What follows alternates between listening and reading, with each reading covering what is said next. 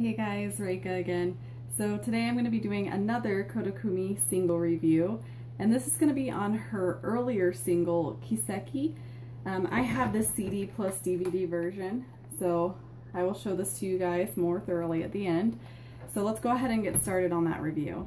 The first track that's on the single is, of course, the namesake, Kiseki, and that translates to miracle. This song, I think, is probably not the best ballad that I've ever heard, but for her earlier works, I think this is a fantastic song. And the main reason that I do really love this song, though, is when it gets into that bridge part of the song. And you guys that have listened to this song, you know what I'm talking about, where she gets this incredible, breathtakingly high voice.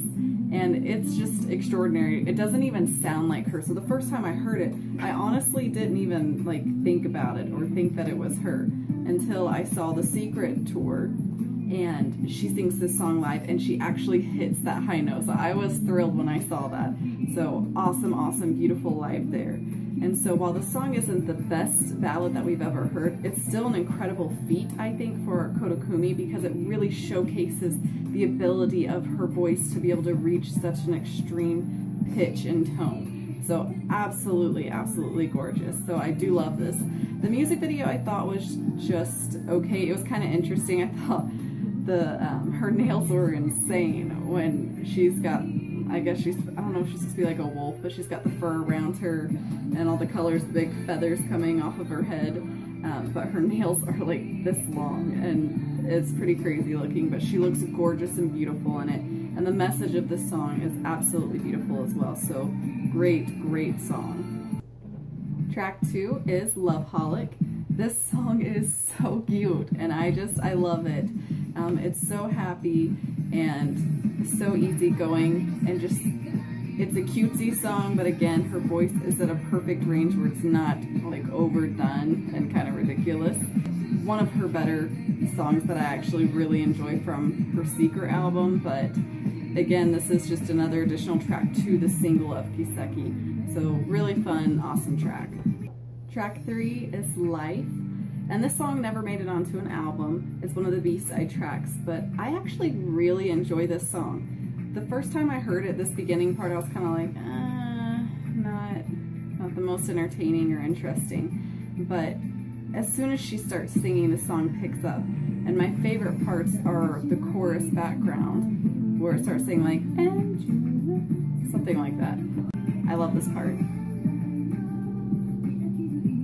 It just keeps the flow of the song going together very well. And so I thought, for the fact that it's not like a full-on album track, it was a really great addition to the single, and it's just another upbeat song that kind of ties in well after you go from the slow Kiseki to Loveholic and then a little bit more mellow, but still upbeat. And I really enjoy the song. I think it's actually one of her better B-side tracks, so awesome, awesome addition. Track 4 is Kiseki, the instrumental version. And again, this song is still stunning, even without the lyrics. And like I've said before on my Moon album or single review, how you can just feel the emotion without even having to have her singing. And so it kind of gives you a different feel or a different viewpoint of the actual song itself. So I think it kind of dissects things better and helps you to feel some other things that she's trying to get across without the lyrics being in the way to kind of tell that story. 5 is Loveholic instrumental, and again, it's still just as upbeat as ever.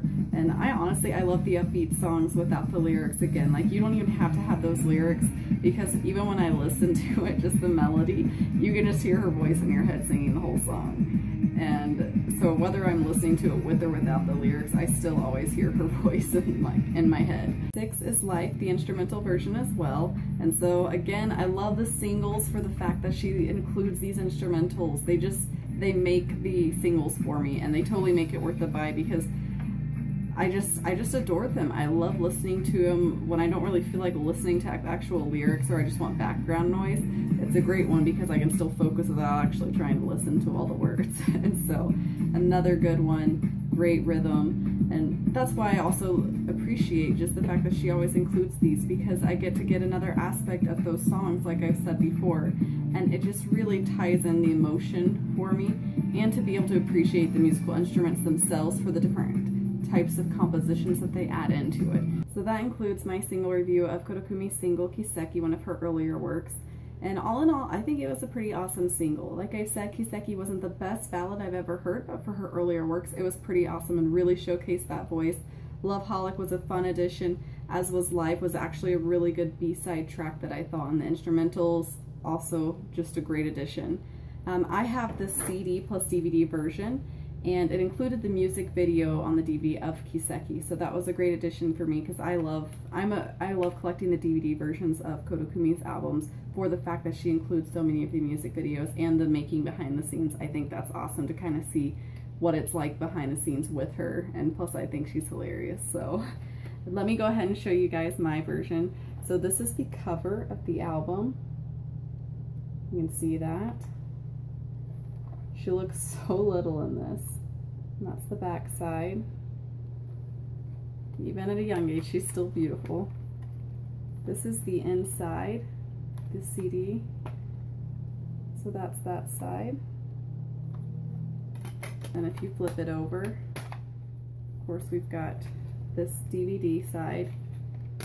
And that's the photo in the background. She looks so adorable there. Super young.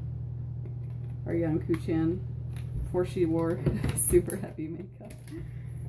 These are just the little advertisements that came in the album when I received it.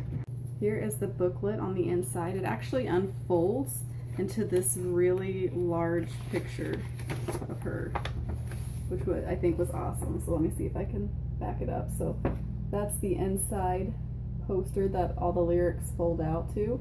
She looks absolutely gorgeous. I think this outfit looks beautiful on her, and her hair looks adorable. And then this has all the lyrics. If you look at it up close, it's got all of that information on there. But beautiful, beautiful poster. Thanks again for watching, guys. I really appreciate it. Please comment below so I can know what your guys' thoughts are on that B-side track as well of Life. I'd love to hear what you have to say about it. Don't forget to subscribe and let me know if you have any other suggestions. Thanks for watching. See ya.